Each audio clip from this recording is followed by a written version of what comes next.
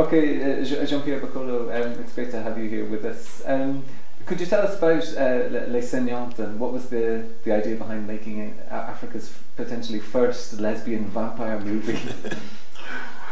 I would actually say that the main idea was actually to speculate a little bit, you know, and to really move from let's say to bring cinema, let's say, on a sphere that it doesn't usually go. I think the future here help us to actually ask the what if question. What if tomorrow, you know, Cameroon would be this or that? What if what we do today will actually end up this way or that way? So I think the whole idea of science fiction here is made to speculate and to, some people would say, to make a cautionary tale, even if it's vampire-like. But it's just the idea that we should really be able to go with cinema as far it could actually get us. You would say, for example, that with the film, it's also the almost impossible anticipation film, as it's an impossible detective film, because in Africa, you know, it's very hard, for example, to have all these car chase because police car never have gas. So the idea is that how do you put all this genre in a context and, you know, still, you know, make the genre. So it's a little bit that whole game, I mean, if I can call it that way. It's that whole exercise that this film is about. Another thing is also that the girls actually, I use them a little bit like you would use police in the film, you know, because they are political. As soon as you talk about girls and sexuality, you know, all the institutions are involved, religious institutions, the state, you know, when it's prostitution. You really have like a lot of people interested in controlling it. So I just thought it was a good also way to actually talk about all the other stuff, you know, that one wouldn't suspect by having that genre. Obviously, it's also good to push the limits of the visual aesthetics, you know, what we could actually do, you know, visually. You know, like the girls are fighting in the film, you know.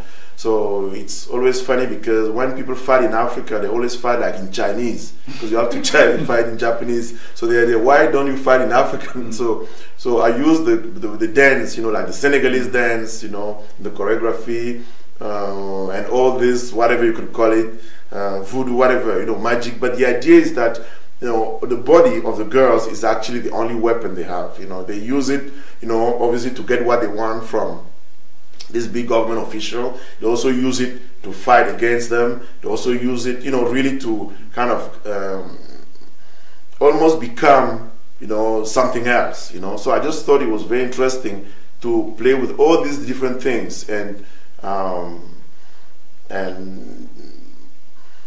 just tell a story, you know, which, you know, as a lot of people say, of corruption, but not the way, you know, anybody will talk about it. Yeah.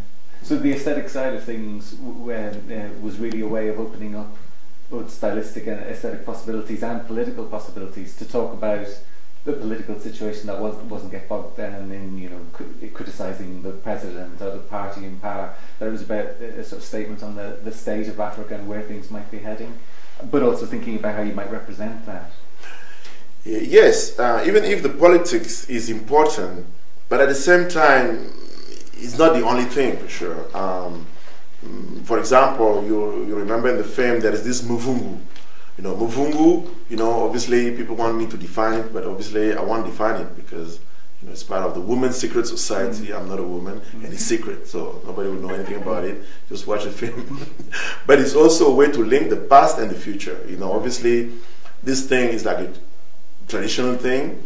Now, actually what they say about it is that when everything was going wrong, I Googled it, so it's like when everything was going wrong, women will kick men out and take over. So that's the only thing I knew about it. Yeah. So I thought it was an interesting thing to use.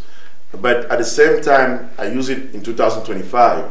So, because, you know, there's always this idea that the past and the future in Africa you know, can't really connect, you know. So I think, you know, because in the film you see also these women, actually, these older women who are like the godmothers of, you know, this young girl, you know, who have access to the politician and who can play with the power and the corruption and all the stuff. So I was just trying to use all these elements that are like African, but play with them differently and really open up, you know, different things, you know.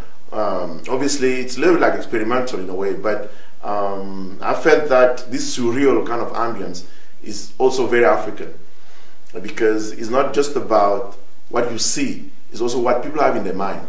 And I actually think people's mind over there is a little bit like the film, you know. Yeah. And do you think this sort of aesthetic is something that is being taken up more and more by African directors in a film such as Viva Riva? I don't know if you know it. That younger directors are moving on in that style and mixing up popular and experimental, but also magic and real and looking to the future. I really think one of the things with the visual, you know, is that a lot of young people don't like, a lot of young Africans don't like the way Africa look, and they even don't like what is being shown about them, you know. So when you mention like in Congo, they do a lot of effort to change the look in music videos. They really do work very hard to really make it look like the way they like, or what they like. In the film, obviously, because I'm a man and I was making films about girls or women, you know, because they are a little bit young girls, young women, you see. And one of my worries was that I shouldn't make a film, you know, where girls won't like themselves, you know, because obviously I could have been exploitative about, you know, that representation. But I felt that it was very important for me to make sure that it doesn't matter how bad the girls are in the film, but they had to look, I mean, girls had to like the way they look, you know, because that's also part of the rejection, you know, young people have about African cinema in Africa. Obviously now they watch all these American films and all that stuff, but the idea they have of themselves, or what they want to see of themselves, you know, it's very important. And I also think cinema has this function of helping people projecting themselves into a world. It's like, how can you get what you can't see?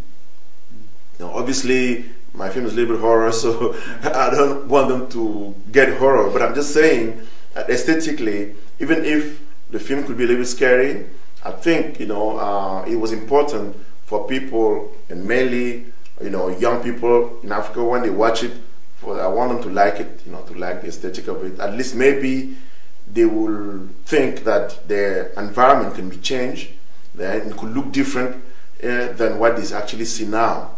So that's why, for me, the aesthetic is very important too. That's great. Thank you very much, Jean-Pierre Bekolo. Thank you. Yes.